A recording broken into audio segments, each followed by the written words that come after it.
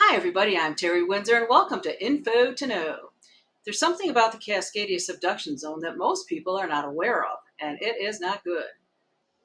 So the Cascadia Subduction Zone is a place in the Pacific Northwest where they're expecting that 9.0 megaquake with a possible 500-foot tsunami to strike at any given time. And it starts here in Cape Mendocino, California, goes up through Oregon, Washington, up through the northern tip of Vancouver Island. Actually, Cascadia used to go through the Haida Islands, formerly known as Queen Charlotte, and up through the Alaska Panhandle, all the way up to Skagway. That included Juneau. But through research, they decided, by the way that the earthquakes were, to exclude the Alaska Panhandle and the Haida Gwaii. But the weird thing is that there's a tent of people that think that the Haida Gwaii and Alaska should still be in the Cascadia Subduction Zone because the strain of these earthquakes goes and carries to the Cascadia Subduction Zone. But we'll see where that should end up one day. Anyways, I found something quite disturbing about this area, and I figured I would share it with you. So let me show you what I found. Dangerous offshore quake zone severely under-monitored, seismologists say. That is not comforting words in an area where they're expecting a massive earthquake and tsunami. But let's hear what this gentleman, Harold Tobin, has to say. Faults will start showing us signals before the earthquake occurs, things we would call precursors to the earthquake. Harold Tobin is the director of the Pacific Northwest Seismic Network at UW. He says the giant fault line offshore is severely under-monitored.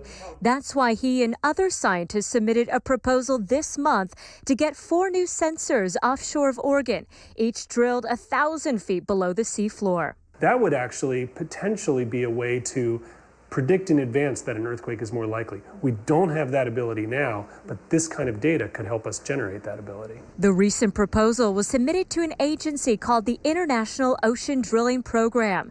The U.S. is a big supporter of this organization. This project will likely take several stages, millions of dollars, and many years to be completed if it's even approved in the first place. Harold says this proposal is just the start. They want to add dozens more monitors along the West Coast after this. Certainly, it will help us do a better job of early warning when the earthquake starts. Now, because this video was from 2019, I contacted the PNSN to see if they had gotten their funding in the past 4 years. The answer is no, they did not. Big surprise. They don't find funding for that, but they found funding for smart toilet cams. It's a thing. It takes pictures of your ass. You'll be happy to know that each and every one of us has 35 to 37 unique creases in our behinds. They're called anal prints. It's a thing. Or how crickets mate. Funding for that.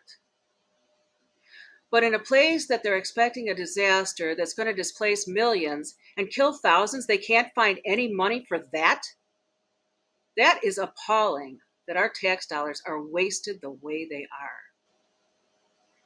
But luckily for the U.S., Canada does care about their people, and they do have funding, and they do have ocean bottom seismometers in the Cascadia. And I'm going to show you that right now. This is actually a picture of Ocean Networks Canada lowering a seismometer into the ocean off the coast of Vancouver Island. You can see how huge this really is. If you look at these two guys here, well, you get the picture. Very, very large. So this is from a vert, and this is from June of 2023. This is actually a photo of an ocean bottom seismometer from Ocean Networks Canada on the ocean floor of the Cascadia Subduction Zone. So it says, in the coming months, Ocean Networks Canada Earthquake Early Warning System will officially launch after years of development to become among the most advanced of its kind.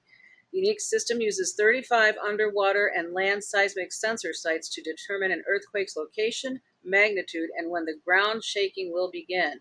The system monitors the seismically active Cascadia Subduction Zone.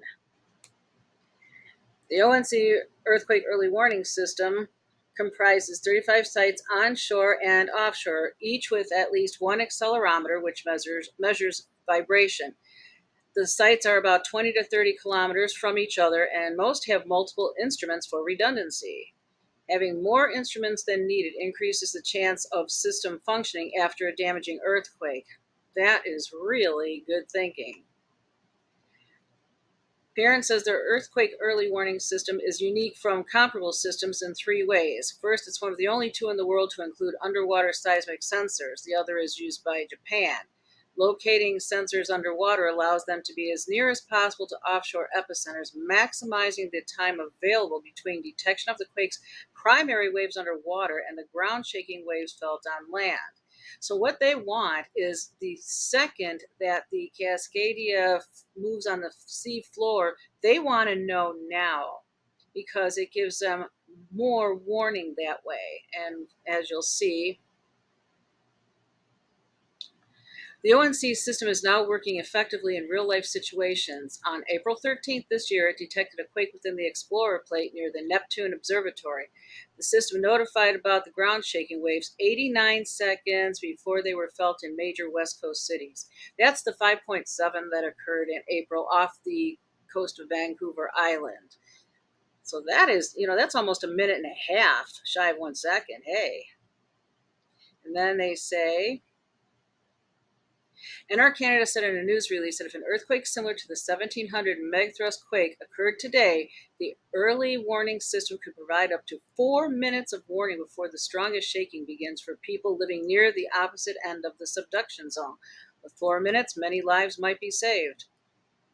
4 minutes is a lot of time better compared to no time warning.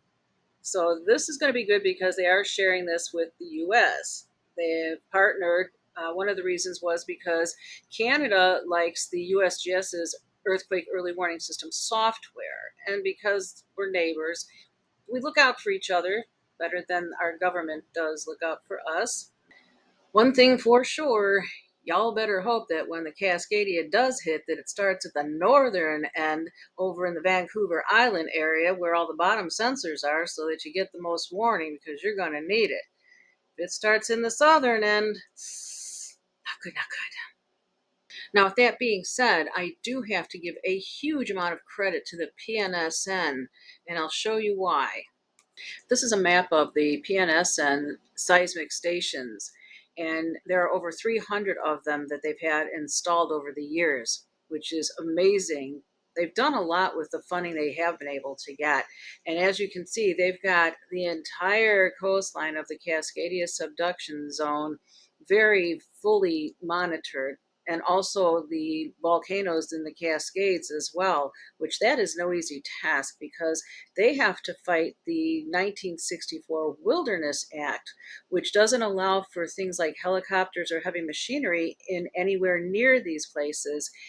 And they have to have those because the equipment is very heavy, very bulky, and there's a lot of it. The batteries themselves weigh like 80 pounds, and a lot of these take 10 batteries. Now, they have all the volcanoes fully monitored except for Glacier Peak. They just finally, after 4 years of fighting this Wilderness Act, got permission from the Forestry Service to add 3 more seismometers to Glacier Peak that only has 1. But so far, I haven't seen them able to install them yet. Hopefully they will. Anyways, the reason that I did this video is because I think a lot of people have a false sense of security due to the earthquake early warning system that's in place, which is an amazing system. But they do not realize that this area here is completely not monitored at all. And, they want that very moment when the seafloor lifts because they get an extra minute or more, depending on where you live from the epicenter. And that's essential to you guys. And as I've said before, you better hope like heck that when this Cascadia quake does hit, that it hits in the northern end in the Vancouver Island area because Canada has their ocean bottom seismometers. But also, too, one of the other problems I think is that a lot of people keep hearing, well, it's not going to be for another 50 years and the average is, 500 years. Well, that's not totally true. Let me show you this. This is the last 10,000 years of the megaquakes that have hit in Cascadia. Now, when you get down to the last 2,000 years, you can see that these earthquakes have come much closer together. As a matter of fact, 8.0s are averaging every 200 years, and we are well past 200 years. And the 8.5s are averaging 333 years, which we're coming up on.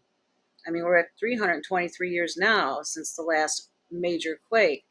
But we are dealing with nature, and nature doesn't keep a schedule, and there are no averages. The other problem is they don't know that back in 1700 if Cascadia released all the energy, so it could have much more stored up than they even know. So there's quite a few things that are still unknown. Anyways, that's what I wanted you guys to know, and that's about it for today. So thank you so much. This is Terry Windsor signing out.